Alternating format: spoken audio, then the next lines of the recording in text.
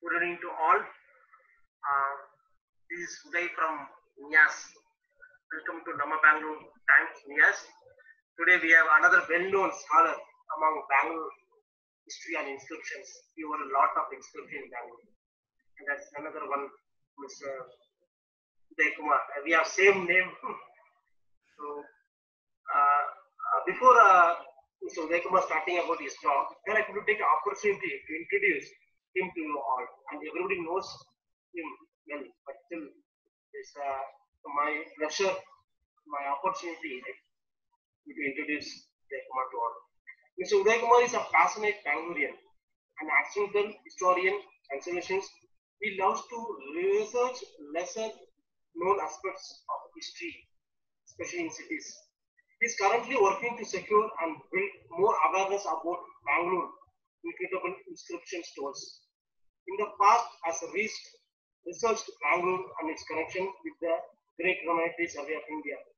He has a master's degree in engineering mechanics from IIT Madras, and he has worked with Tatas and General Electrics. Mr. Udaya Kumar was recognized as a Namma Bengaluru Citizen Individual of the Year 2019 for his work in area of heritage conservation in Bangalore. And myself and NIAS is very happy to call Mr. Udaya Kumar to give a lecture in the NIAS platform, Namma Bengaluru Times. Today we'll be talking a completely different view of different aspects of Bangalore, this whole experience as we go on. And this talk will be little different from what we have seen in Bangalore, and it will be totally what the future will be there. It's going to speak very, very fantastic talk that I can share to you all. Here I would hand over to Mr. Udaya Kumar. Sir, I'll make you host. Sir, you take over. Thank you, sir. Thank you, sir. Thank you very much. So, firstly, thanks to you and everyone else in NIAS for this fantastic opportunity. I've been wanting to talk to a NIAS audience for a long time. So thanks to COVID, now I'm doing it right from the comfort of my house. So, which is so much more easier to do as well. So thanks again. And thanks to everyone who's made the time to join this event this evening. I will be giving a perspective to the past of Bangalore, which is like Uday said, a little different, and what I believe is the way Bangalore has to be understood. So I'll start sharing my screen. Let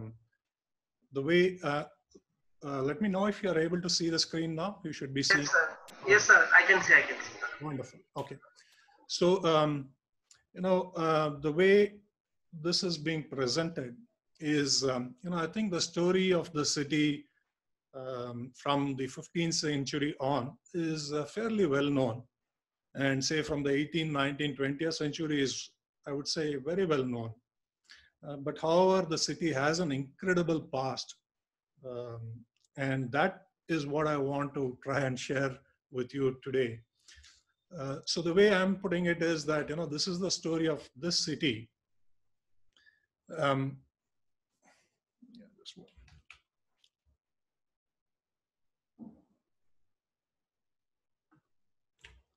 Okay.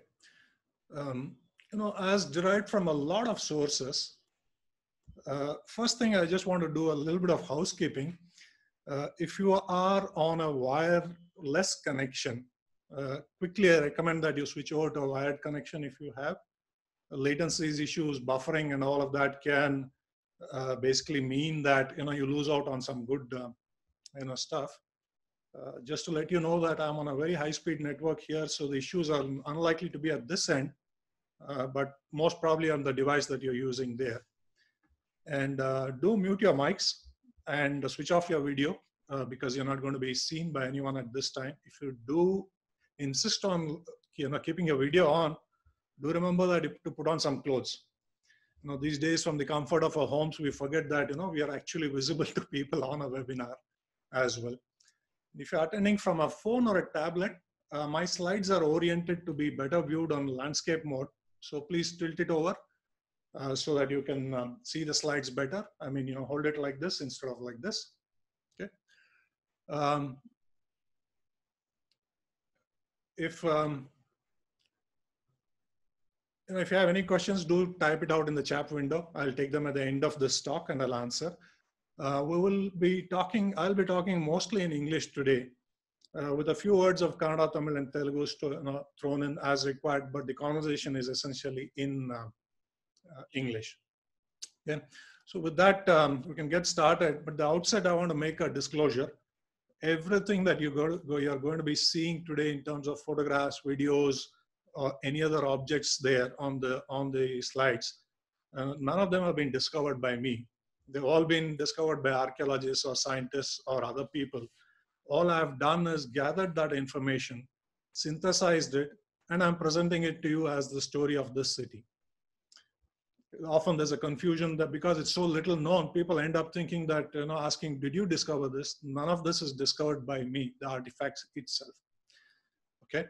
So when we say the journey or the story of a place, I think one very important thing to get clear about is what we mean by that. In the simplest and the most obvious manner, it's everything that has occurred at that place from the time when this planet was formed. And that's really the story of any place, right? But however, we preclude this in different ways. We segment it and we tend to see it in different ways. But that's not the story of this of any place at all. And often the fog of the present tends to obscure the way we look at the past. So while we may look at it for a long duration and see this is how things have played out, what's happening today, our own education, our politics, our upbringing, etc., tends to cloud some of this in the distant past. And we tend to apply perspectives to the past which are inappropriate or tend to change the past in many ways. So with this in mind, let's move on. And the fundamental question that's always asked is, okay, how old is Bengaluru? And my focus today is entirely on Bengaluru and nothing else at all. Okay. So with the point that, the story of Bengaluru, the journey of Bengaluru is from the time this earth was formed, let's start at the absolute very beginning. And that very beginning is when, planet Earth was formed from stardust, the dust of the sun kind of gathered, the planets were being formed and the sun was being formed. And that's about 4.6 billion years ago. Long time back, when the earth was just one hot red molten globe or whatever shape it was at that point in time, and slowly started to condense into various forms. So about 4 billion years ago, the liquid shape started taking form at the top in terms of the crust and solidifying a bit into various pieces. For a few billion years, it remained in that stage and then slowly solidified into 6 major plates, what they're called as, and thousands of minor such plates of fragments. So these were the plates that were floating on the on top of the molten liquid that was still there at the core. And this is the beginning of the earth. And when these plates formed, there was a spot over there which became a rock, and that rocky place slowly morphed into the Bengaluru that we know today, right? So if this is what has transpired, and I'm skipping a lot of intermediate steps, but the gist of it is that, is there anything of that distant, hoary, violent past that's still there in this city, in this place, that we can see, we can touch, and we can correlate with? Yes, we can. And this is what is left from those days, about 3.5 billion years old. And this is something that a majority of us have seen, walked over, and know. But this photo is probably something that you don't instantly recognize. That's deliberately because of the way the photo has been taken. It was taken yesterday, so it's very much there in Bangalore today. And this rock is what's famous as the Lal Bagh rock. You know, this rock. So this is the leftover piece or amongst the oldest rocks in the world. And this is about 3.5 billion years old. So Bengaluru is very lucky to have something in it today, which is from that past.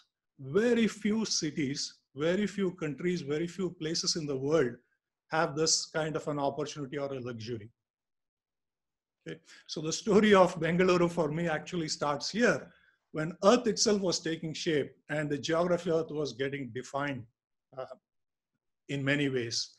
However, the story didn't start at Lal Bagh or at that geographic place where we are used to it today. It started in a very different place.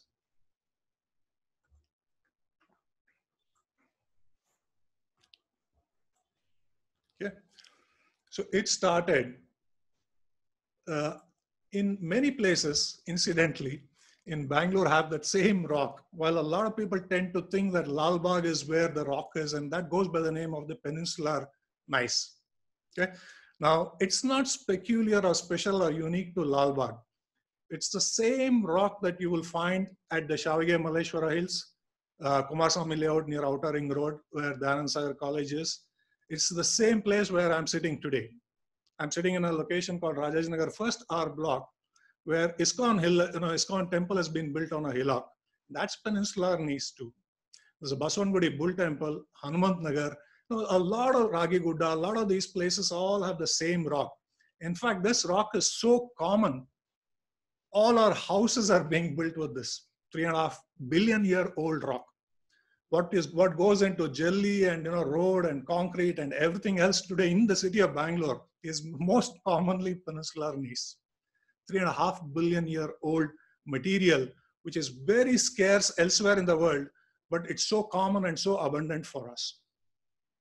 Yeah. However, like I was saying, this journey of Bengaluru did not start at this spot. What is very interesting is when the plates were getting formed, where Bangalore was on a plate that was somewhere in the Antarctic region and deep down in the southern hemisphere. And this graph, while it's a little, may sound look a little technical, is not so at all. This is the location Bangalore, which I marked here as my home, 12.96, north and whatever there. How did that plate journey over the last 250 million years ago is what is shown here in terms of latitude. 250 million years ago is when, because we have some understanding of how plates started moving at that point in time. Before that, it's fairly confusing. We don't know exactly where it was. But the point that we call as Bangalore today was actually located 70 degrees south. Today we are 13 degrees north of the equator. So 17 degrees south of the equator, 70 degrees south of the equator is very close to the poles, the southern poles, South Pole. So so that's why I said our journey started in the southern hemisphere. It didn't start, in some other place. Over that period of time, started slowly moving up north, crossed the equator, and then we are at where we are today, which is 13 degrees north. Okay, so this place that we call Bangalore today, and the rock that is out there in Lal Bagh called the peninsular gneiss, is not been sitting there all the time. It was sitting deep down further south, very close to the southern the South Pole. It's quite amazing, isn't it? That's quite a journey for the city. In those many million years. Now, well, that's one part of the story. The other unique thing that has also happened is the city has actually elevated itself up. We are fairly high up from sea level.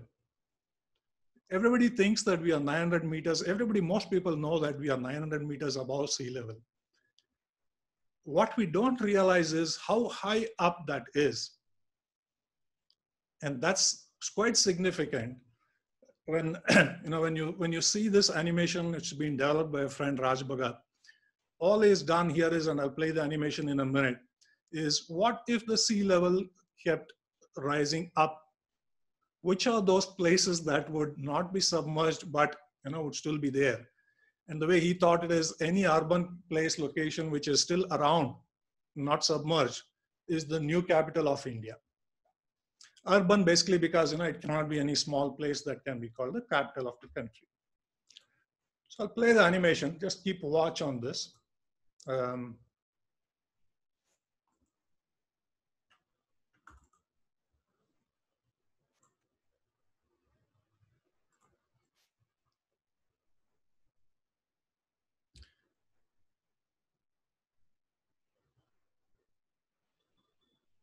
So as you're seeing, most of India is getting submerged. At almost at the very end, Bangalore is the one that gets submerged. Much, a little while later, then you end up in the Himalayas and all of that. So almost all of this country, the urban cities and the urban populations, all of them are much below, Bangalore. So I'll play it once more, and you can see, what happens to India if it was submerged continually up to about 9,000 meters, which is fictional, but just helps you understand how high 900 meters up is. It's also the reason why we have such pleasant weather. Because right now I'm sitting here with you without even a fan on, and most cities would be still in their late 30s or 40s in the country. Okay, well that's a little bit about the the geography and the earlier times. However, if you start thinking about, I'll skip a lot of steps and then come to what happened from a man's perspective. What do we know? When did man start living in these regions? What evidence do we have of people living in this place? And when I say this place, I'm talking about the city of Bangalore as it stands today, okay? Which is every locality which is within BBMP, every locality which has that 5/6 pin code is Bangalore. And that's the story that I'm talking about.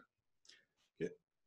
So this is in Jalalli, where the Air Force Station is. In the mid 40s, there was the World War was going on.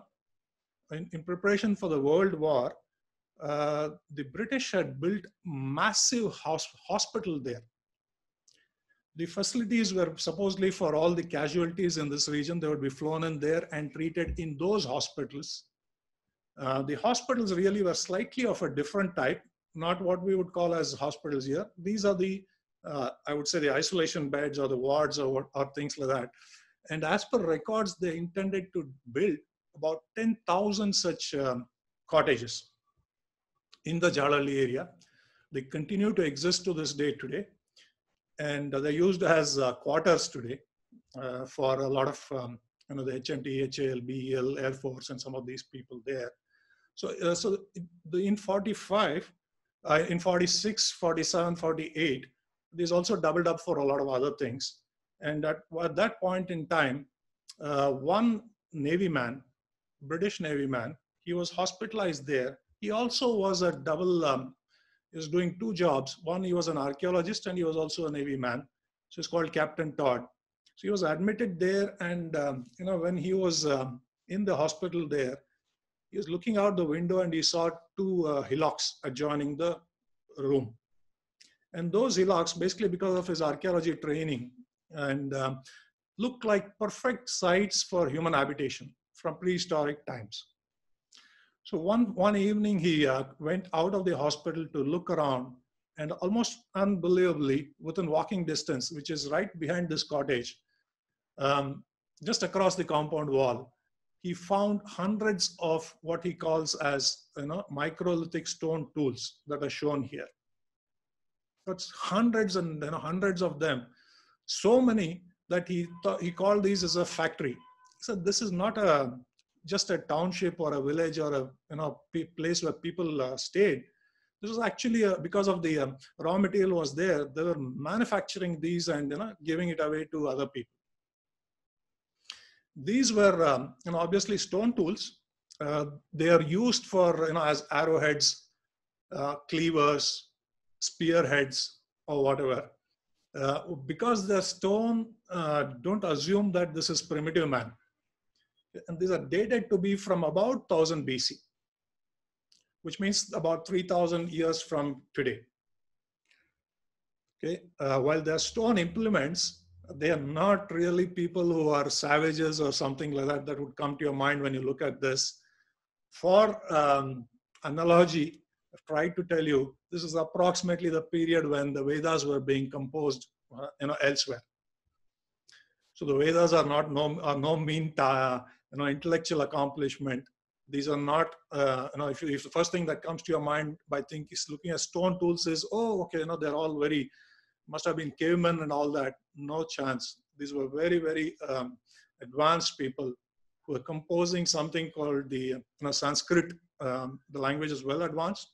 They were composing the Vedas. And I'm saying approximately, okay, don't put a date around that. It's a fairly complex intellectual accomplishment. They were an advanced civilization. Unfortunately, today, we don't have the opportunity to see these tools. Soon after that, he had them shipped out to the British Museum in London. I believe that they're still there. And you can get to see them there if you are in London. However, we do have these records to see. But from approximately around the same time, we have something else left over here. So to about 5 kilometers or between 5 and 10 kilometers east of Jalalli is a place called Kannur. So this is on the on the Hebbalkeyarpuram ring road, about 5 kilometers out of that on the Tanisandra main road. Not so really far out if you think about it. So this thing that you're seeing here on the ground is actually a stone slab. That's a roof. This is a close-up of that, of a dolmen. A dolmen is a stone structure, and I'll show it to you in a second, which performed multiple roles. The most often one being it was really like a funerary, this one for someone. So it was a samadhi kind of thing. It was also that structure also doubled as a granary, and it could have been a dwelling as well. So these structures did all of that. Now the lady here, her name's Dr. Almitra Patel. She is showing to us, and this is the intact team who are visiting there to see this. This is photos from about May last year. This is the lady who's actually in many ways saved the dolmen for us today, hopefully for posterity as well. What you're seeing here is an issue from 1994 when she discovered that. So this, I'll go back for a second. So this is a big open field today. It's been deliberately kept that way. There were 5 such structures, and she knew what they were. At that time, they were exposed. She knew what they were, and she used to often go to that place. So the local villagers who were very familiar with her and who respected her a lot knew that this was a special structure, but the locals called this as the Pandavara Gudi, the temple of the Pandavas, as is the local parlance for dolmens in this part of the country. The belief is that the Pandavas lived here, and it also doubles as a temple in some places. Okay, so what happened was somebody had procured that land, and they had excavated it for building the foundation. So soon as she came to know about it, this is about half a kilometer from our house.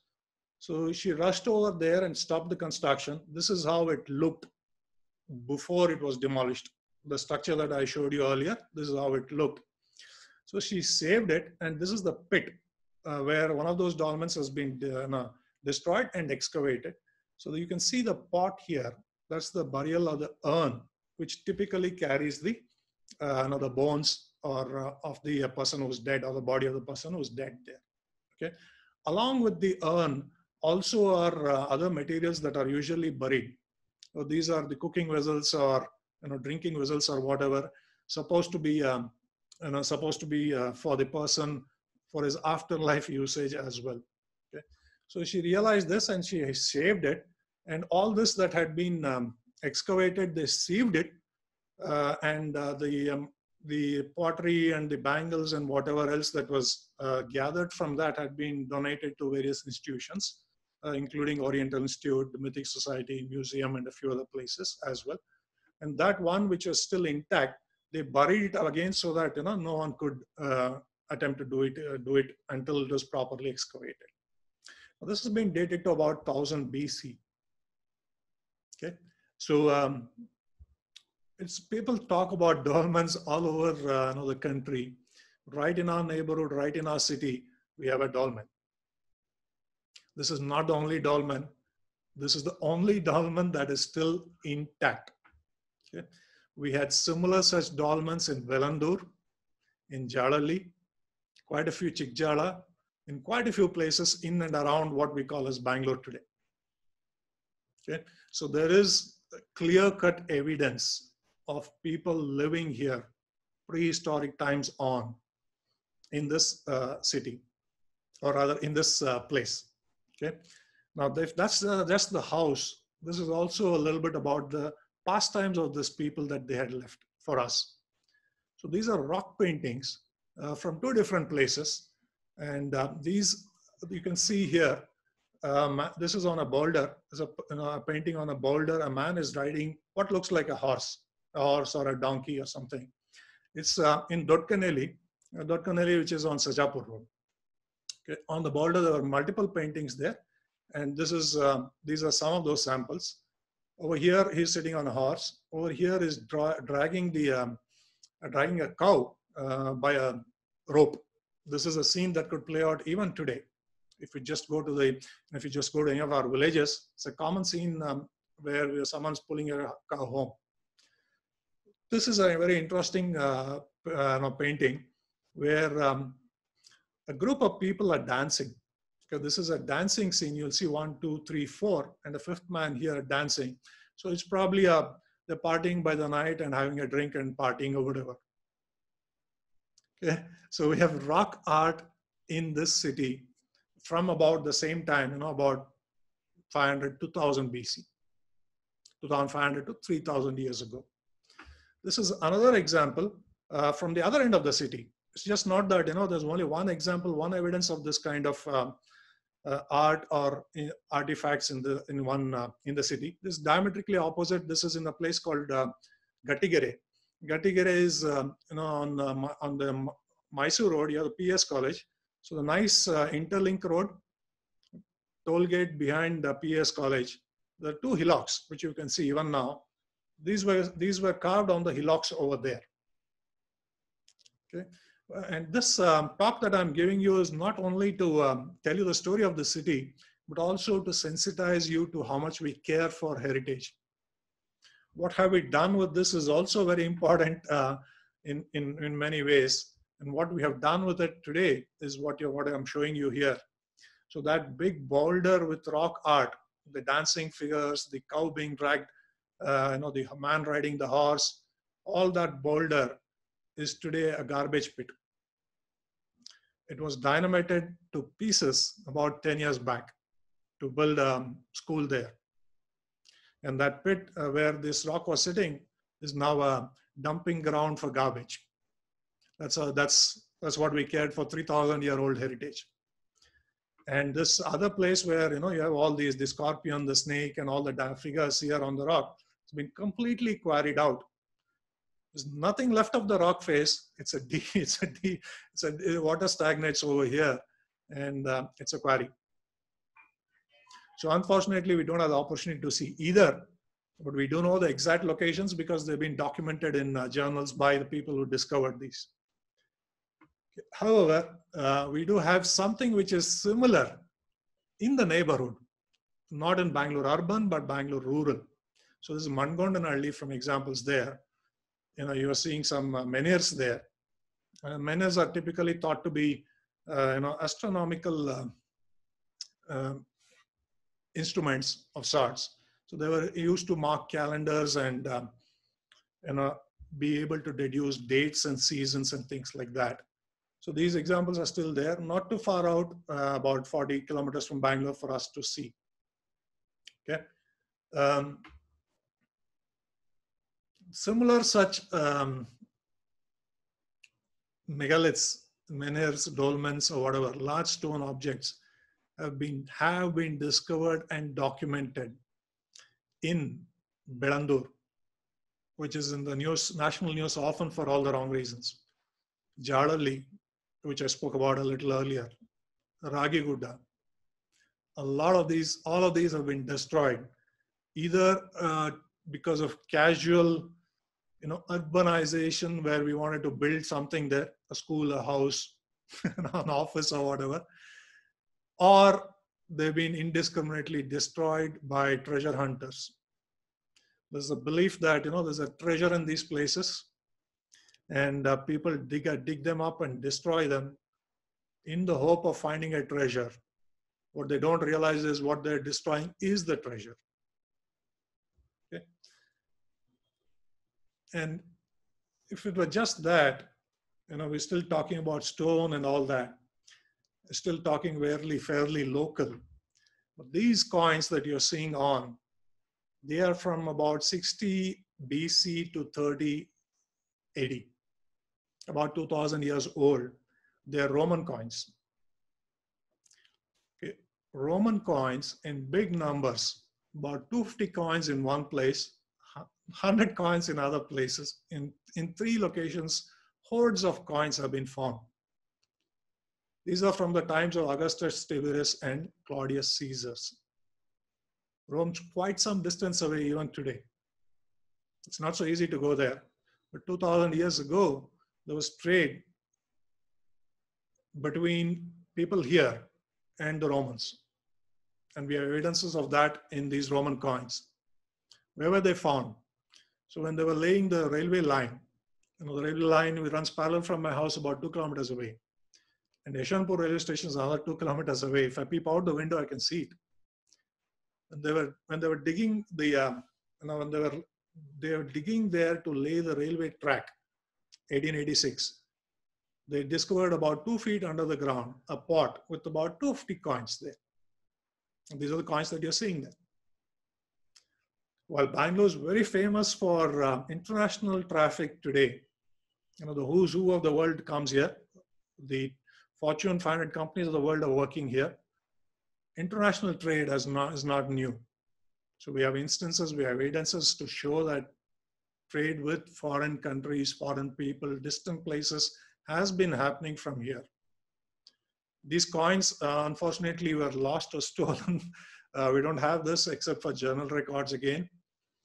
It was soon after it was discovered and analyzed and documented, seems to have vanished. That's a little about coins, but subsequently, and I'm moving progressively from 250 million years forward towards today. Tarabanhalli, which is on the Hesarghata road. Very interestingly, this place has a new name, Tarbanahalli. While it sounds like a local Kannada name today, it is not. It's actually derived from, I believe it's derived from the word Tarabainhalli. So when Hesarghata was built, and Hesarghata Lake was built, I'm sorry, and as a water supply source for the city of Bangalore.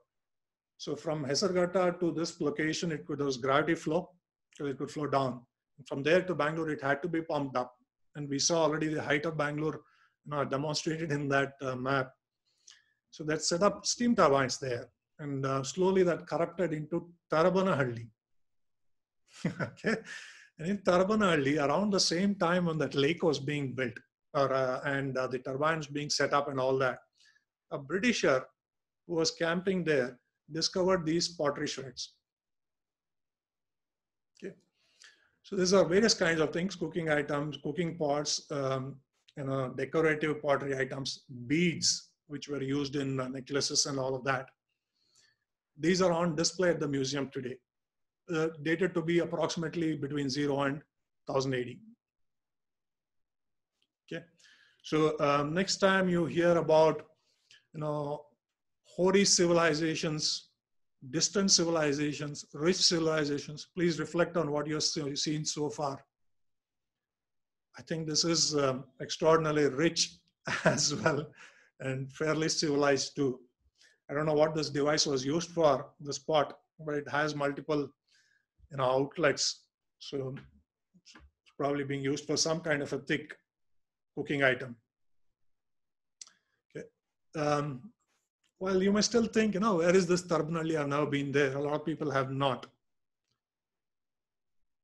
It's not true for the story I told you is true very much for the heart of what is considered as Bangalore today. East of Alsur Lake and Agaram, the old race course, as it was called, which is Agaram today, Agaram grounds. Similar items have been found from a similar period.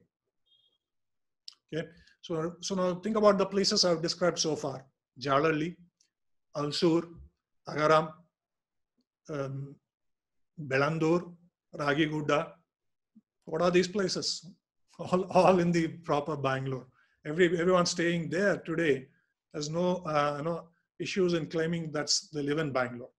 These items thankfully seem to have survived, but they're not in Bangalore though. They're documented to be in the Madras Museum. There were some of it was discovered and documented.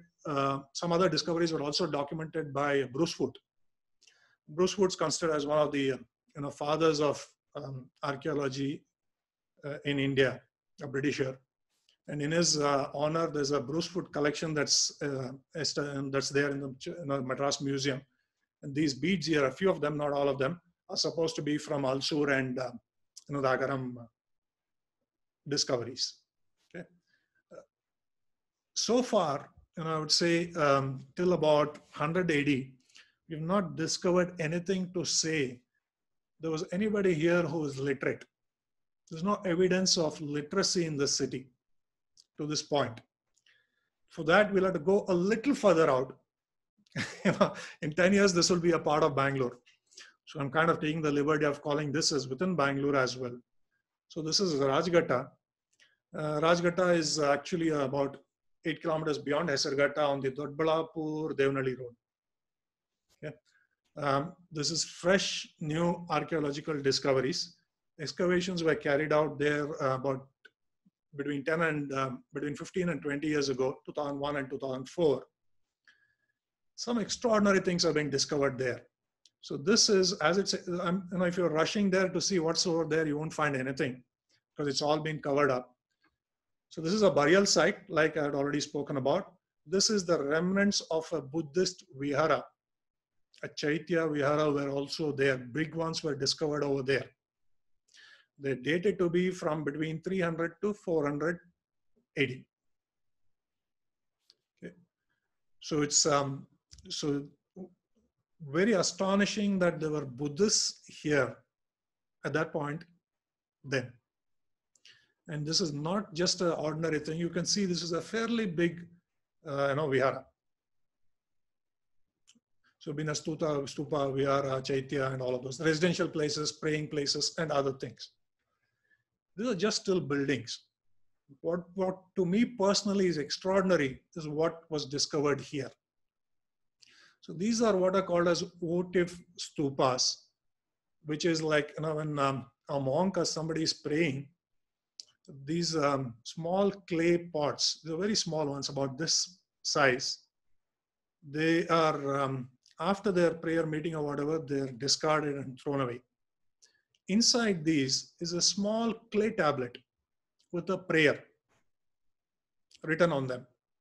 So this is Brahmi script and Pali language. First evidence of literate people living in this region. It's very small, and you can see from the size of this, how small it is. So inside these are encapsulated is this thing, small clay tablet with the Buddhist prayer on that. This is standard practice, and I believe it's very commonly done even today, wherever Buddhism prevails in places like Nepal and all of that. So within walking distance from that vihara in a field, they found hundreds of these. Okay. So very interesting. the first language, written language and written script that we have of Brahmi and Pali here. It's probably a link back to Buddhism. So the story of the city, you can think about it in different ways. And what I want to do from this point on, which is, we are now at the 400, 500 AD point, is look at one location and then try and understand what has occurred over there in the last 1,000 years. We can do this exact same exercise for every nook and corner of the city. It won't be feasible to do it in 60 minutes, more as a demonstration or an illustration of the story of every corner, every place here in Bangalore. I've taken a couple of examples and I'll show it to you. So this one is from a place called Begur. Begur is not so well known for a lot of people, but silk board is very well known to Bangaloreans and other people in the world. 3 kilometers from silk board in the direction of Hosur Road, in Hosur, is Begur. So it's also another route to Electronic City if you want to get there. So Begur is one wonderful example.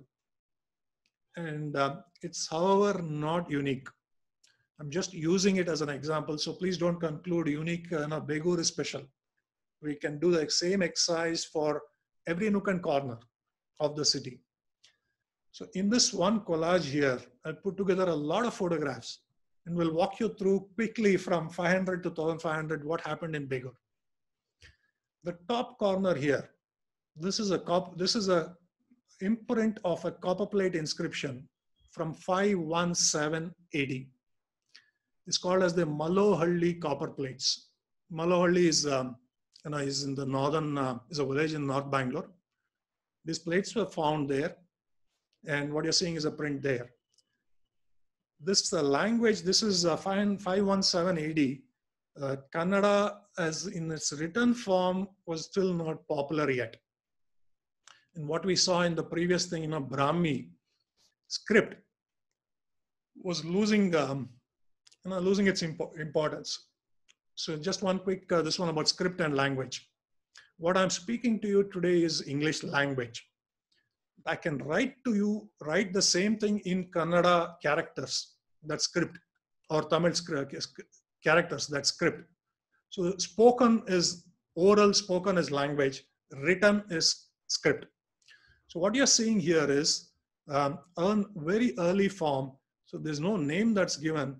The dynasty that was ruling at that time were just beginning there at the time of Gangas. So this is called as the Adi Ganga script, a very primitive early version of Kannada, or a very late form of Brahmi. What is highlighted here in red, most people with a little bit of Kannada knowledge can actually read this. This is Bempuri. This is Ba. Anybody can identify that. The eighth kara, now we give on top, was given beneath at that time. And there's a dot there, the swara anuswara, which is Bem. So it's Bempuri. Over time, Bempur has morphed to Begur. So the early name for Begur was Bempur. The first written mention of a locality of Bangalore is from 517 AD. And that locality is Bempur or Begur. That's how we know from when it's existed. We have multiple evidences of this from then on. So we know that it's the same place because at that location, we have multiple instances of a written mention of Begur, Bempur, or Berur, or some other thing like that. So that's where we start our story of Begur. We know it existed in 517 AD. This structure here, it's an extraordinary temple. It's a living temple from 900 AD, 1100-year-old temple. So there's, it's a living temple. By that I mean that people worship there even today. It's not a ruined temple with deities missing or anything like that. It's a very healthy, very alive, kicking, active temple. Extraordinary structure because it's 1100 years old in stone, and I would say fairly well weathered, good structure, not ruined, not, most of it is broken. You can't fragmented, you can't identify things, nothing of that sort. Sitting in Bangalore, quite thousands and lakhs of people do go past this, very close to this every day, but not little, but very little known. In my mind, if I think about it, in its original shape and form, it's probably one of the oldest such structures in the country, at least in South India. There are bigger, more grandiose structures elsewhere, maybe.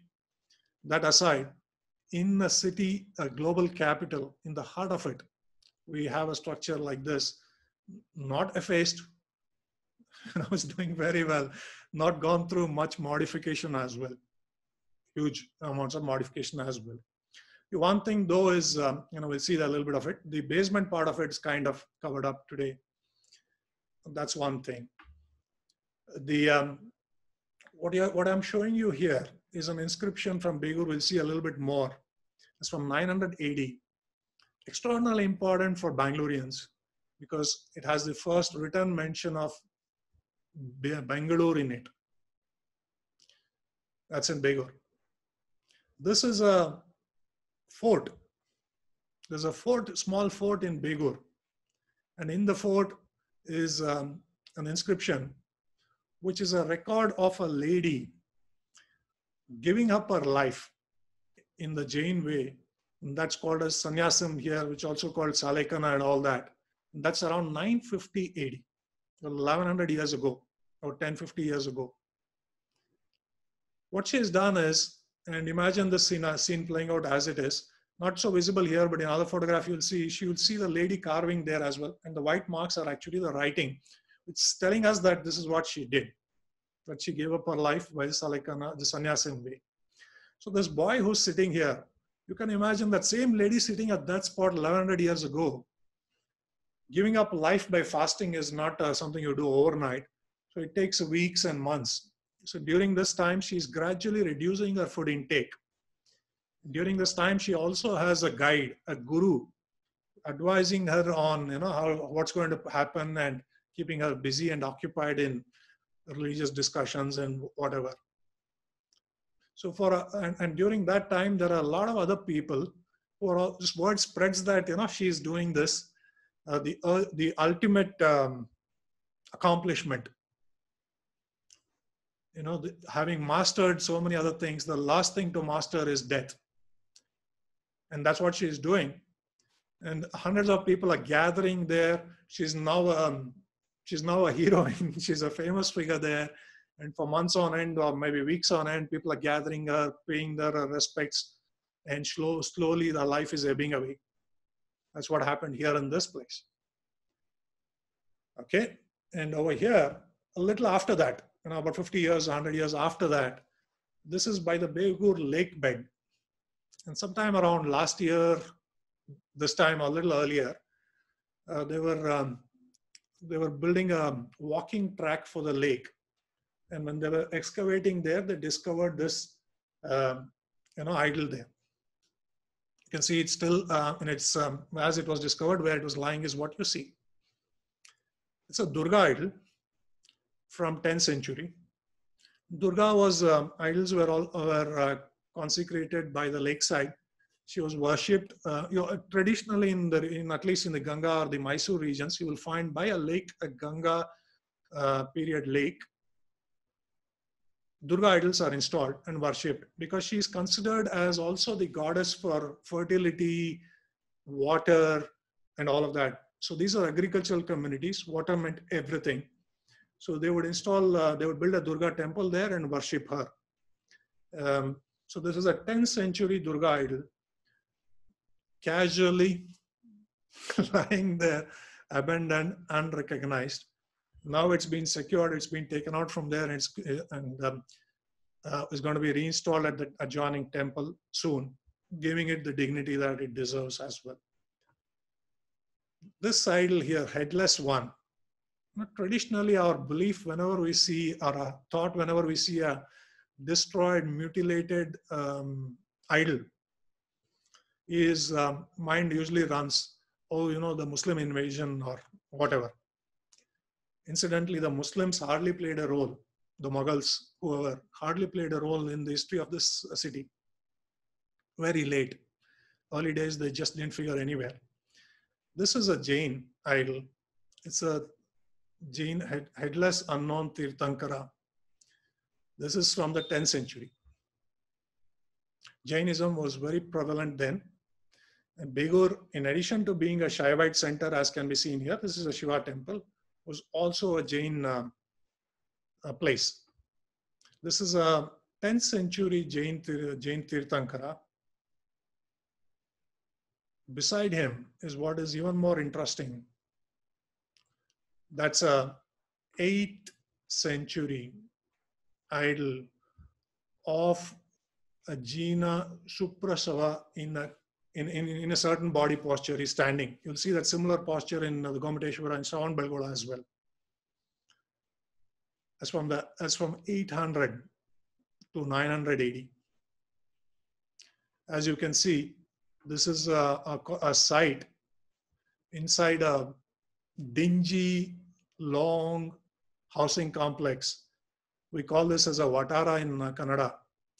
Haphazard, houses built all over the place. There's no layout, there's no plan. Somewhere in between, if you need to go to one house inside, you go through so many other houses, that kind of a place. Deep inside that, these two idols are there. There's just left that place around.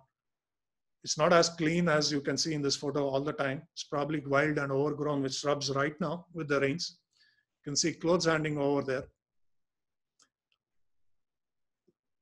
So what happened? How did this head go missing? The Jains, the Vaishnavites, and the Shaivites, not always a very harmonious relationship. There were conflicts. There was always an attempt to dominate. There was always an attempt to suppress. Okay. And one possibility, we don't have evidence to this, but connecting a lot of dots, you can put it together. There's a mata there, right there. There's a Lingayat mata there. And we know that during the 14th, 15th centuries, these were very, very common. The conflicts. Some of them were also very terrible in terms of killing hundreds of people, destroying of temples, Jain bastis, all of that. So since there's a mata there, all we can guess is that at that point, this idol was destroyed at that point in time. It's a guess. It's an educated guess. But however, 8th and 10th century idol are sitting deep inside Avatara, a dingy complex in Begur today. These two are very interesting. They're called the Atma Balidanas. So like our mothers and everybody else of today, for anything which was considered a significant hurdle, obstacle, difficulty, you typically pray to the god. Today we do it in a moderate form and we say, we'll offer you 108 coconuts or something like that. But let's say for a bigger problem, issue, like say the plague or floods or drought or things like that, sometimes people would take a vow, a harake, saying, if the drought ends this year, I will offer myself to you. And the way that was done was, you can see the man here holding a knife is saying, it's symbolically indicating he cut off his own head, an Atma Balidana. So that event would typically happen in the vicinity of a temple. So there are two different ones here from two different places. This is at the Nagareshwara temple, the Shiva temple, this temple. This is in a close by temple called the Saptamatrika temple. So in this one page or one collage of photographs, you can see it's a bursting, thriving, active, happening place, Begur. So if you start, and this is just a overview, there are easily about 15 inscriptions there There's lots of other artifacts there. In fact, I skipped. There was even some prehistoric pottery items that have been found here close by in Begur. Begur alone has such a fascinating 1500 past. Hardly known, but that's notwithstanding a fantastic past. Okay, and just to make the point that Begur is a unique situation, I won't go into great depth on this, but this is Dotgubi. Other distant end, if that is the southern end, this is the northern end of the city, Dotgubi. Similarly, a 13th century inscription, which is also about a Jain person giving up his life. It's from 1344 or something like that, which mentions the place name as Gubi in this. This is the first record of Gubi place name. These are other sculptures, and I mentioned Durga being an idol, being a deity, being worshipped by the lake. Dotgubi Lake is a very interesting big lake. So this was by the lake. The god is also called by different names: Durga, Mahishasura Mardini, and you can see she's called Mahishasura Mardini because of this. There's a Mahisha or a buffalo here. She's standing on that, 4 arms, and the typical things that she's supposed to be holding in her arms. So this is 10th century again, an idol. These are a few other things. There's an Atma Balidana, like I said, in case of Begur. In this case, this man's sitting on a sharp object, a sword or whatever, piercing through him. That's another form of giving up his life. At the temple, there's a Someshwara temple there, a famous one, and these are from that region. If death and prayer is all there is to this, there's more of these. So these are, you can see sexual intercourse positions being shown here. Part of the temple walls there, which are common. Formation of life, celebration of life. Okay. This one is a little ambiguous. Some people think this is the Hoysala symbol, the Lanchana, which is, the prince killing the tiger, the Hoysala, the tiger, kill the tiger kind of a thing. Some people think this is a Huli Bete Virgalu. In either instance, it's the same meaning. It's a man fighting with a tiger. And Virgalu, Huli Bete Virgalu, only difference is the hunter has died. And this is a martyr stone in that case. But both are essentially depicting a battle with a tiger in Dotgubi. Okay, so we are seeing worship, agriculture here. We are seeing a battle with a tiger here. We are seeing celebration of life here in these two. We are seeing, the difficulty of a town or a village, whatever it was. It was a royal person, a king, maybe falling ill. Maybe it was a drought, prolonged drought. It may be disease, whatever. So this is a celebration of the end of such a thing. It's like COVID tomorrow morning, is cured. How would India celebrate? In different ways. That's what it is. So that's the story of Dotgubi. So I can go on and on like this for every nook and corner of the city. And that collectively, I would believe, is the story of the city. Yeah. So a little bit about inscriptions. How did we gather all this, information? I show a close-up of one. This is from another corner, just to illustrate again that it's all over. A place called Srinivagilu, which is probably little known. But most people will know Embassy Golf Links.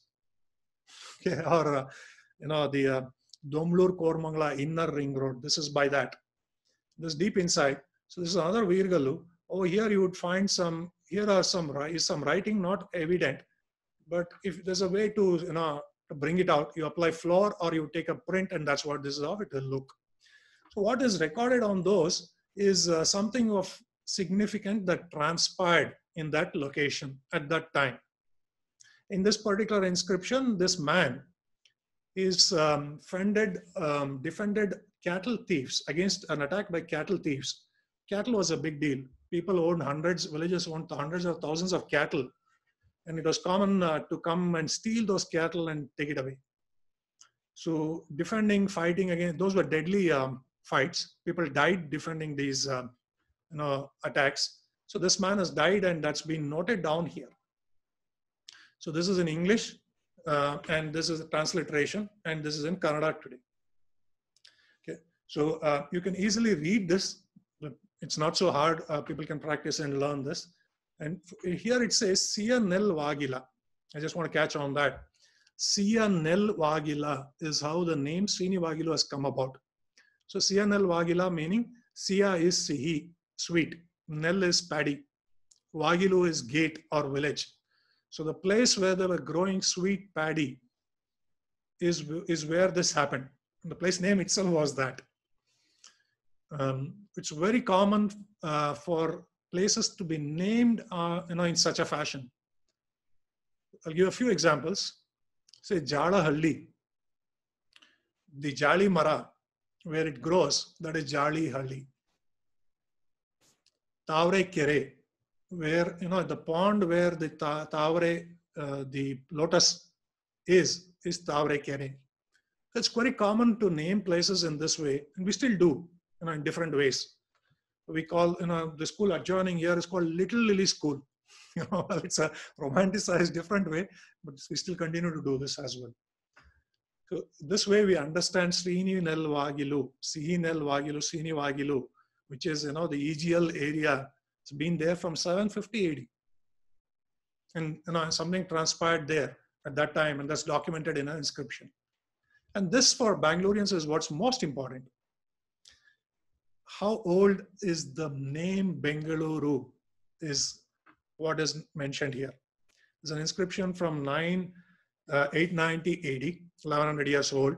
This is lying in the Begur Nageshwara temple that I showed earlier.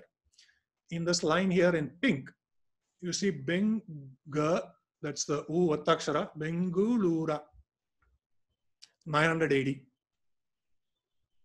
Bangalore existed 1100 years ago in 890 AD. Okay, so this is not the only instance, and I'm now telling you the story of the city of Bangalore, the place name Bangalore. I'm sorry. Same thing, which is kind of translated here. Essentially, this is Hale Kannada, the Kannada that existed around 900 AD. This is the script there, traced in chalk to make it very evident. The characters are not very exact, but whatever you can see on the stone has been traced out there. That's all. Quite readable. If you make the effort, you can read it as well. All it's saying is, and I'll do a quick this one, it says Srimat Nagatarana Mane Vagati Perunna Setti Bengaluru Kalagadol Nagatarana Magan Buttanna Pati Sattan. Says Nagatara's adopted son, Mane Maga is son of the house. Adopted son and son died in the Bengaluru Kalaga battle, Bangalore battle. We don't know whether it's a battle for Bangalore or where the battle happened was in Bangalore. Bengaluru, I'm using Bangalore because in English I prefer to use that. And this was discovered in 1915 and documented in Mysore archaeological report, discovered and documented by Rao Bahadur R. Narsimhachar, who headed the Mysore archaeological department. Not any Tom, Dick or Harry discovered this. It was by the greatest man on the field at that time. And he said in 1915, and this is an exact replica from that magazine. I'll read it out for you. It says the present inscription is of considerable interest as it testifies incidentally to the antiquity of Bengaluru. It says Bengaluru is as old as this, which is 890. They dated to 900 at that time. Today we know it's a little bit 10 years before that. And then he said, we may now discard the story of Veeraballala. Having gone to the hut of an old woman, anybody in the city you ask, how do you get the name Bengaluru? They say, Bendakaluru, sir. Veeraballala went hunting in forest, sir. Old woman gave him this, sir. Nice romantic story. Absolutely story. It's a fictional story, not the truth. Because we know this. Okay. There's not just one, and this is the temple. That stone was lying in a corner. In fact, when Narsimhachar discovered it, it was on the floor of the temple and people were walking over it. So he noticed writing on that and he had it taken out and he kept aside. Since the time he took it out then, it's lying, in one corner or the other, leaning against one wall, one compound or the other. Only last year, it's been put under a beautiful, nice structure, a gazebo-like structure with a display, a placard there. Intact Bangalore took it upon them to convince the trust and everyone else there. And now it's in a place more dignified, more visible, and hopefully more noticed by people as well. That's one evidence. We have multiple evidences as well.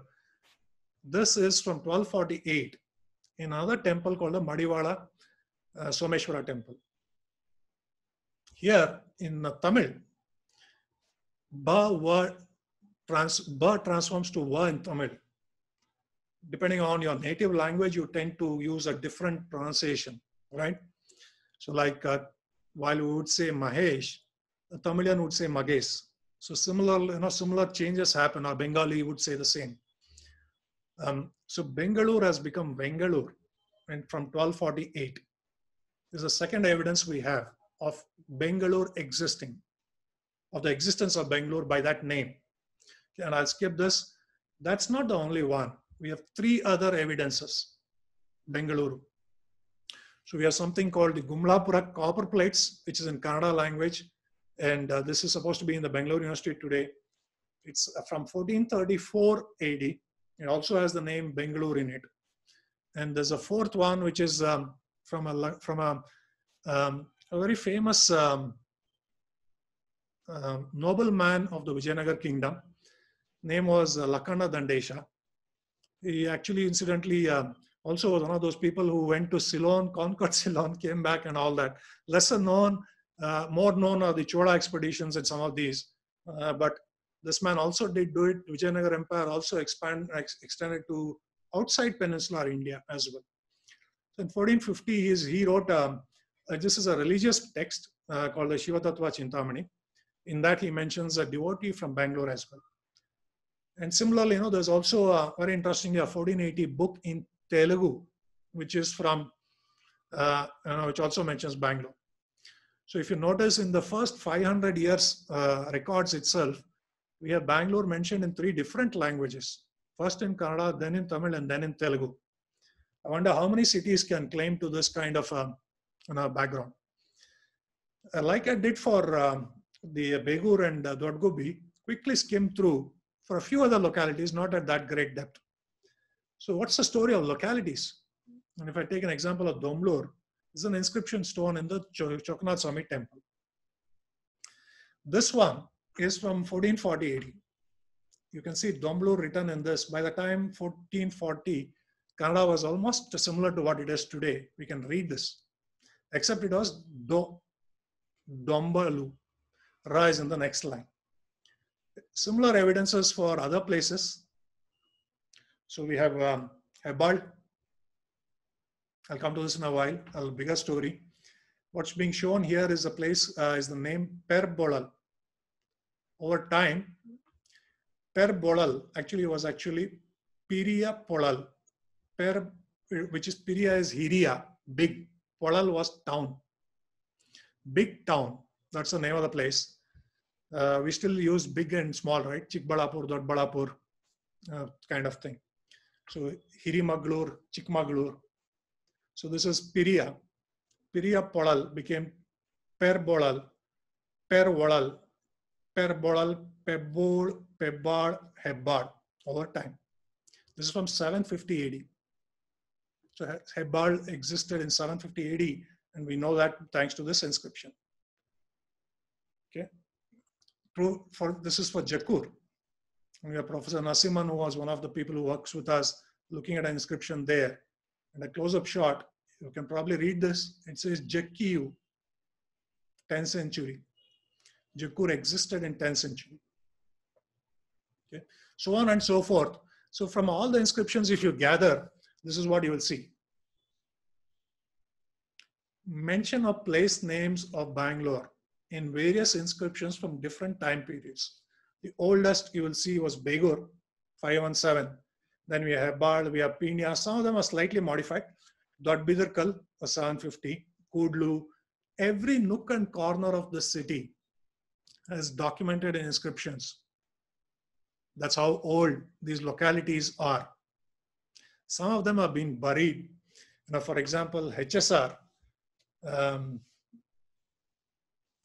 should be somewhere here. I can't find it right now. So HSR, deep within HSR is a village. That's Yalkunte. I can find it here. It's Yalakunte HSR and from 980. HSR is not a new layout. Yeah, the layout may be new. The place is not new. It's been around from 900 AD, which is 1100 years old as well. So when you're walking the streets of Yalkunte there, you're walking in streets that are built at least 1000 years ago. Okay, the story of localities, this is a visual depiction of that. This is the wards of the city. They color coded by, they color coded each ward, what's the earliest mention of it in a different inscription. Okay. So you can see that the city is fairly old, starts from 500, and I stopped here at around 1600 because that's really what I wanted to communicate. The city is far older than what we think it is. Okay. Now that map's online, and you can scan this, or you can do a Google search and you'll quickly get this. It's a live map. You can look around and you can, you can go see those inscriptions, get exact locations. Google will help you get there and all of that. That's the story of the villages. How this localities, how about the lakes? And there's one very interesting example I want to take. It's a lake called Kalkere Lake. Kalkere is essentially Kal is stone and Kere is area, Kere is lake. It's a shot taken about 15 days back. There's a lake. There's a lake outlet. Interestingly, this lake has been documented to have been built in 1314. So actually, the lake has, something has happened to the tank bund. The lake has breached and it's been rebuilt. This is a document to that effect. It's a rebuilding document, so lake must have been around before. What's also very interesting is this channel which goes out. It's got a name. That's documented in this inscription stone, and that's called the Narsimha channel. We all know about the Bakra Nangal channel, the Vishweshwaraya channel, and all of that, the irrigation, great irrigation channels, right? Or the Buckingham Canal in Madras. In Bangalore, we have one too, and that's called Narsimha channel. Was called as the Narsimha channel. Thankfully, this is still very nice and clean. There's a lot of water, good clean water, birds, fishes, all of that there. So if we do a similar exercise of extracting out the lakes story of the city, and I have here about 28 lakes mentioned. Every lake you can think about: Jakur, Hebbal, Belandur, Agara, Vibhutipura, Domlur. Domlur lake doesn't exist today; it's been built over. In this list, about 2 or 3 don't exist, but most others still exist. Who said we don't have lakes? Lakes have been lost. Who said hoary lakes have been destroyed? 2 lakes, 3 lakes have been lost. Dharmambudhi, Sampangi, and something else. What about these? Those are very new lakes. Probably I would say still in their, not even reached their teens or adolescence. These are hoary adults, giants, 2000-year-old lakes. The Kannur dolmen that I showed you, typically dolmens are usually by water bodies. Now, there's a lake beside that. If that is 3000 years old, that's how old Kannur Lake is. I didn't put that in this list because it's not documented in that direct fashion. But these are written records, so holy that they've been used in courts as evidence as well. Okay. Religion, the hot topic of the day. What about the religions of this place? Name the religion, and it's been here quite popular, and I'm showing you some examples. This is from Belur. Very few people know the place. NAL Belur. It's on Wind Tunnel Road between HAL and Airport Road today. There's a deep inside, inside the NAL campus is a temple, Shiva temple. That's from 1350. Okay. Shaivite. So Vaishnavite example here. Vaishnavite because you can see the Sudarshana Chakra here. Jainism I already spoke about in Begur. This is another example of Hinduism, if you want to think about it that way. Durga idol from 750 AD. Incidentally, this is the inscription and the idol which helps us tell Hebbal Lake has been around from 750 AD. Hebbal village name was mentioned in other inscription. The lake is kind of referenced in this in an indirect fashion. The languages, another hot topic of the day. Okay. What languages have been used here? Typically, a lot of people tend to think Kannada is native Bangalorean. Everything else is non-native Bangalorean. I'll challenge that through this. What you're seeing here is Tamil from 1307. And I deliberately picked this as an example because 1307, typically Tamil people associate with the Cholas. Maybe so, but Hoysalas, who are considered as the pride of the Kannada dynasties, have used Tamil in the region of Bangalore. So this is in Vibhutipura, which is near ADA, HL. It's an inscription of the building of the village and the lake, by the way. In 1307, it's in Tamil.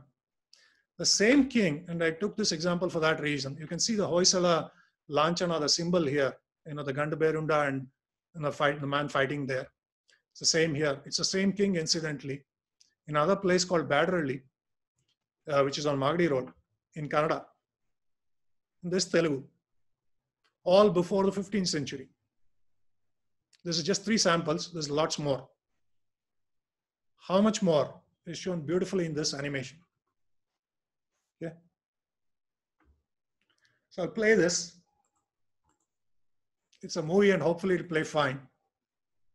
It's an animation of which language was used in which location in the city of Bangalore. So this is the,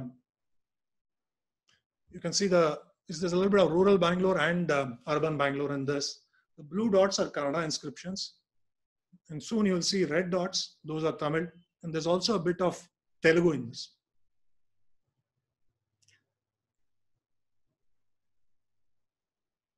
You'll see a lot of red. You'll see a lot of blue simultaneously appearing.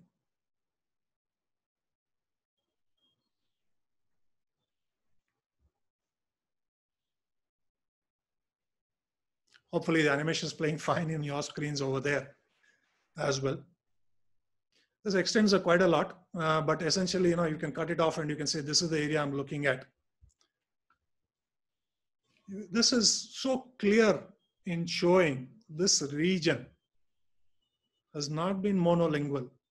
It's been multilingual. In fact, what's not shown here is in the later date. Tamil, Telugu, and Kannada have been spoken here, have been used here for 1,000 years.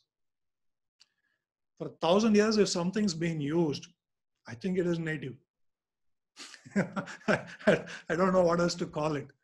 And subsequently after this, not shown in this, is also Marathi, Urdu, and a few other languages coming in. This is unique to Bangalore.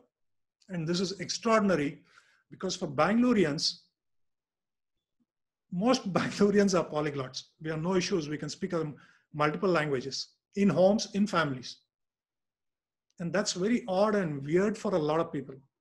And this place is so unique and rich because of our ability to talk multiple languages and to easily accept more languages if required. There's no fanaticism here. We love every language. We're not wasting away any language here. We cherish, we celebrate, as well as we allow and we embrace more. And that's rooted in our past. That's the way this place has been for hundreds and thousands of years. And it's not going to change so easily. And this is one of the points I made about saying the fog of the present clouding the past. Today we are organized differently on linguistic basis and all that. It's not necessarily true for the past. And a lot of that is playing out today, even now, as well.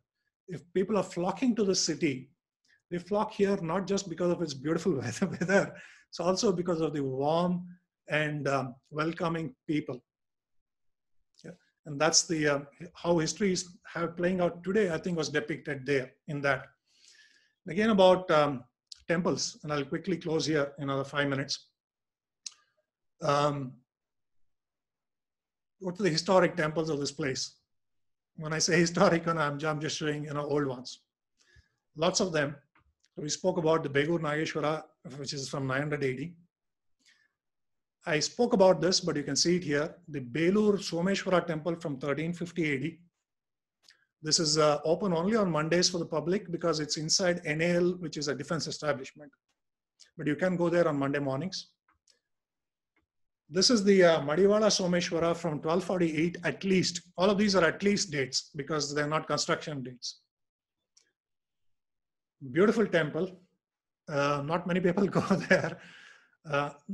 It's actually a scholars, historians delight because of the number of inscriptions there. This is the Vibhutipura Veerashaiva Mata, 1307. I'm just showing you the entrance to that. A lot of this has changed over time, but some original elements are still there in many of these. Lingarajpuram. No, nobody's tourist religious maps. Kacharkanahalli is actually Lingarajpuram. There's a Someshwara temple from 1237 AD there. The structure has been rebuilt, but a lot of the original elements are still there in that. Domlur Chaknath Swami temple, end of MG Road. For all the modern people who think MG Road is Bangalore, temples there from 1200 AD.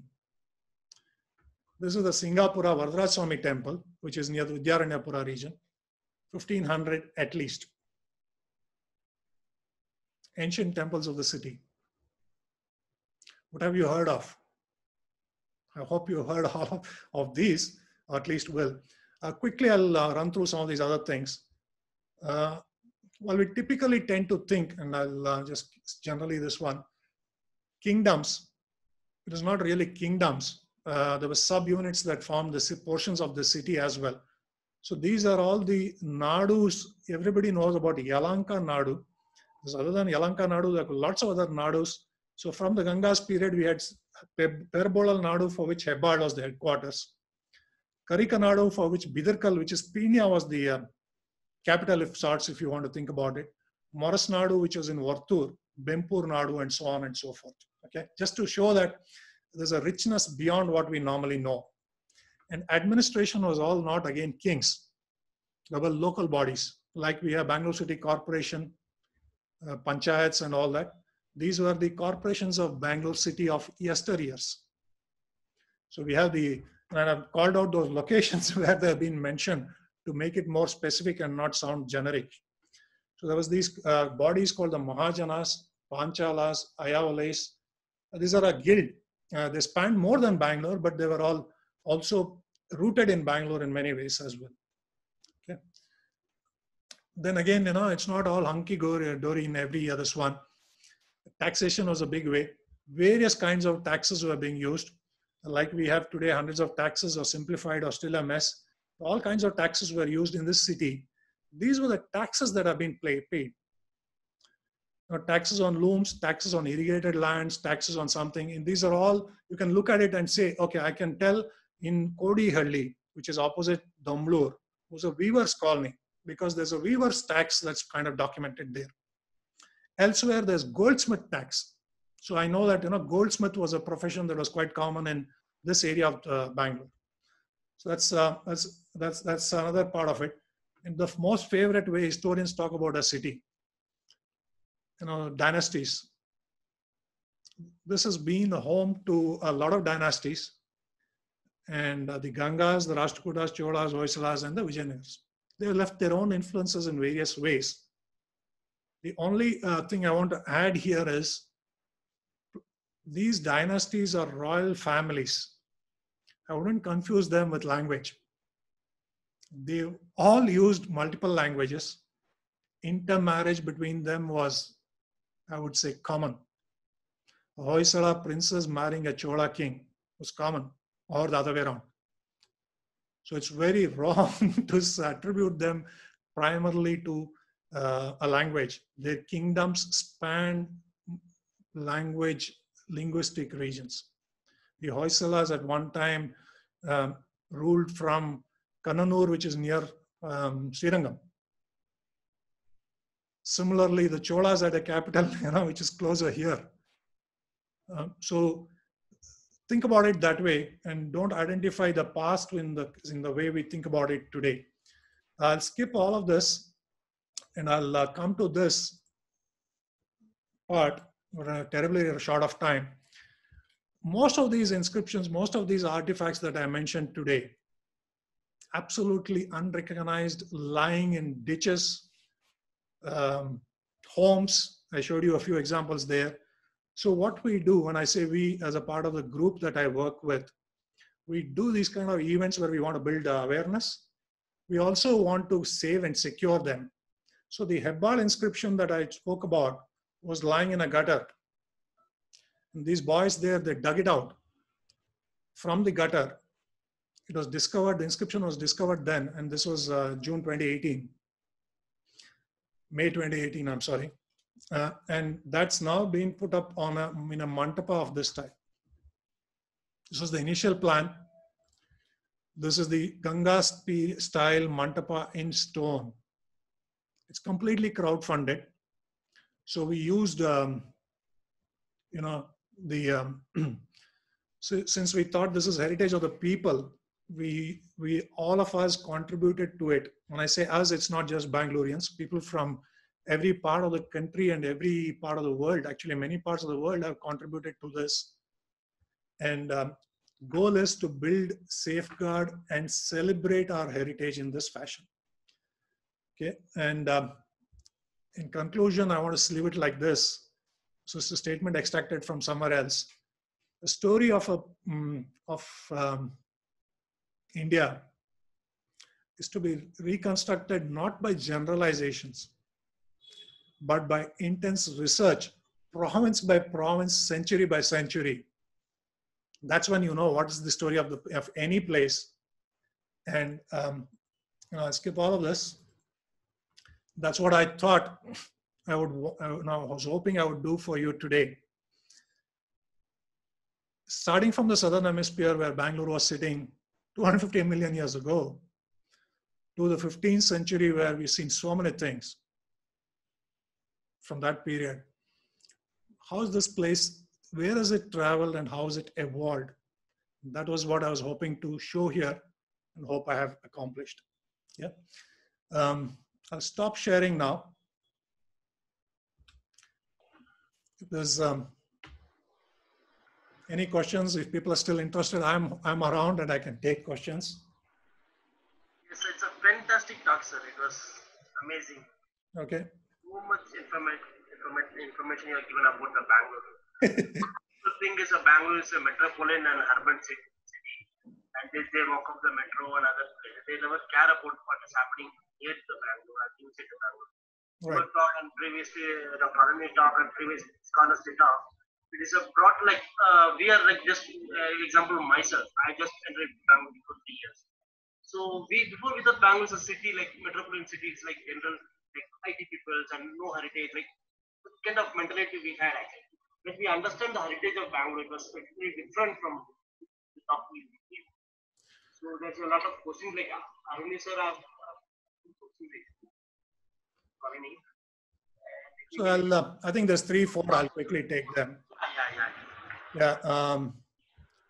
So Satya, good friend, asks, menace are the same as in the Asterix comics? Yes, they are the same. We had to discover an Obelix and Asterix, but they are the same. Stones standing upright, massive stones. And unlike in that case, I don't know what they used it, I don't remember. Most of them have astronomical significance in our case. Aparna Agnihotri has asked, what's the reason to bury it again? I presume she's talking about the Rajghat things. Okay. The reason, this is standard archaeology practice for 2 reasons. One is if there's more to be done there, they would do that, number 1. Number 2 is to vandalism, to kind of prevent vandalism. Typically we're supposed to be a poor country, right? So when we don't have the ability to protect it from vandals through proper shelters or from weather, not just vandals, it could be weathering as well. So the practice is to cover it back again. So the next time around, and the excavations is done in phases. So what we have seen in Rajghatta is phase 1 and 2. In this one, there's more to be excavated there. There's talk of it happening again now this year. Maybe it's put off because of COVID and will happen next year. So they will resume there again. They will unearth it. So it's protection and nothing else. Rich country may afford to do something else, but we can't do it right now. Bengaluru story involved Kempegoda. Yes, stories can be attributed to anybody. So multiple versions of the Bengaluru story. This is one. Veeraballala was the traditional one. The more recent one has been Kempegoda. I guess Veeraballala lost favor with the storytellers. They found a new hero. That's what happened. To understand Deccan, okay, some books to understand Deccan history holistically, I'm hopelessly sorry. I have no clue and I'm extremely Bangalore focused. Wonderful talk. Okay. I was wondering, Dodgubbi, Durga image and another resembled a bit the Pallava style. Yes. Sharda Srinivasan. Yeah, absolutely. I think the period at that time, this has come across multiple times in other forums as well. I think around the time that was the style that was common in the region itself. So, which probably is another reason not to think of Pallava, Chola, whatever and all that. They borrowed artisans from each other, they copied styles from each other. What is in Badami is found somewhere else and all of that. So I'm no expert, but I personally don't like to, categorize them in terms of dynasties. What is the reason for the hurried excavation? No, it was not hurried. It's completed and it was buried. Tata Institute area, okay. It's be a talk by itself. Essentially adjoining, so there's a Ulibete Veergallu from around the 10th century in Tata Institute, deep inside. It's broken.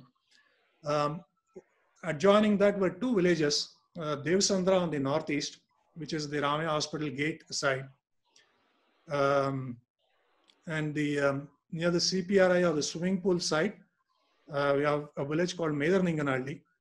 Tata Institute campus is actually the land of three villages, Devsandra, Medarninganalli, and on this side, you have the Matikere side. All of which, except Matikere, all of them have 1,000-year-old histories. So Tata Institute has that.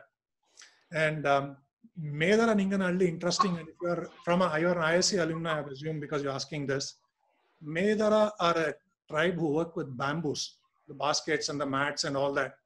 So even now, obviously they were by bamboo thickets. Wherever bamboo was growing, bamboo forests were there, they would be there, and that was the raw material for the work. Even now inside Tata Institute campus, especially on the road going down to swimming pool, you'll find bamboo proliferating on either side. I don't know if it's native from a long time back or it's recently planted, but at least the tradition of bamboo continues there. Okay.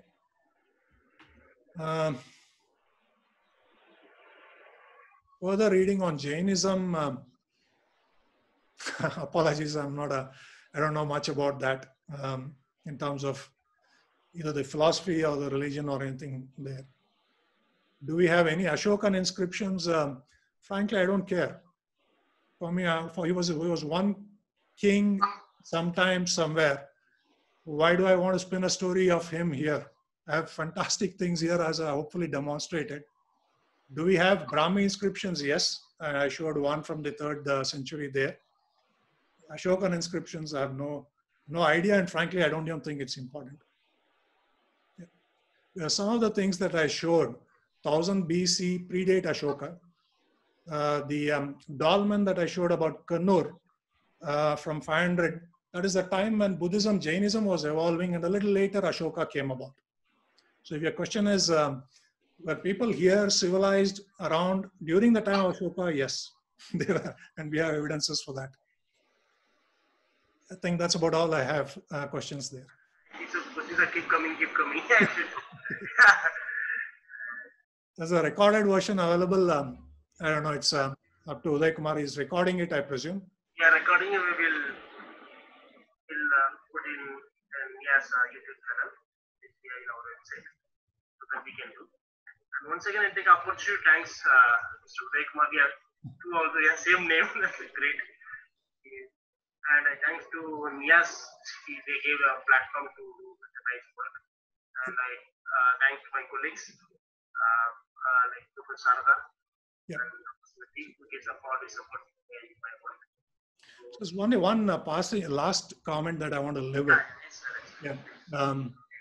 First, obviously, thank you everyone, whoever has joined, and I didn't see the number. It was obviously in the upper 50s. Making the time. History is fascinating. To hear somebody like this, to talk is nice. But really what we need to do is make sure the story is continuous in a physical form. All those objects that I showed you there on a screen like this look beautiful. But in the native setting, they are either lying in a ditch. Nobody, not even the priest in the temple knows what it is. Forget the neighborhood. Even historians, not many of them have seen these things. It's really heritage, which is very unique in the sense a global capital like Bangalore is blessed with it. The question about Ashoka, I don't know where Ashoka's capital is. Anybody knows where it is today, or where, what are the dominant places there and all that? That's the past. But the Bangalore is the happening place today, and we have such incredible heritage here. We are wasting it away by destroying it casually to build roads, houses, or whatever else. Throwing it as a part of garbage, we are dynamiting it, we're doing everything possible. There's no other city that I can think of that has this kind of a history. Let's listen, learn. Most importantly, let's work to conserve. It's our heritage. Let's not point fingers and say it's someone else's job to do it. If that idol is sitting in my house, in my street, in my neighborhood, it's mine. It's my job to conserve it. Let's do that. I hope I've inspired you enough to do that. That'd be my best return on today's talk. We are also very happy that your talk was very nice. Fantastic, sir. Once again, thank you so much, and thanks to all. Thank you, sir. Thank you. Thank you all.